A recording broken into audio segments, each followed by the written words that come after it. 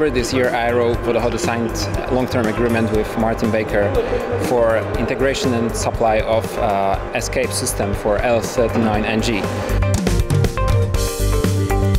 What we can see today is the trial installation and preliminary design review of the components of that system, which is ejection seat MK16 and the detonation cord, which looks like a Christmas tree basically.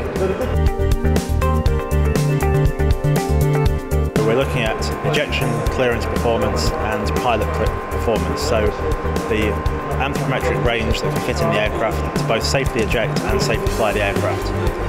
So what we've performed are ejection seat pull-out assessments with large occupants. So looking at lower leg and knee clearances to the aircraft structure. So we extract the ejection seat out of the rails of the aircraft to simulate the ejection path and look at clearances to the legs.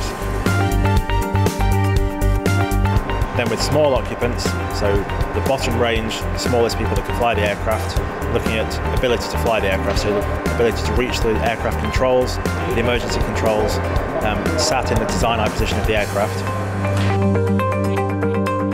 For each pilot subject, we've measured their full body measurements to begin with. Then measuring them in the cockpit at the aircraft design eye position, we measure to the main flight controls, the emergency controls, and looking at seat position in the aircraft. So that's the main thing we want to get out of this week, is ensuring that from the original CAD designs of the aircraft and the seat installation, that the seat's in the right place in the aircraft. Because now is the time on a wooden mock-up like this we can still change that position of the seat.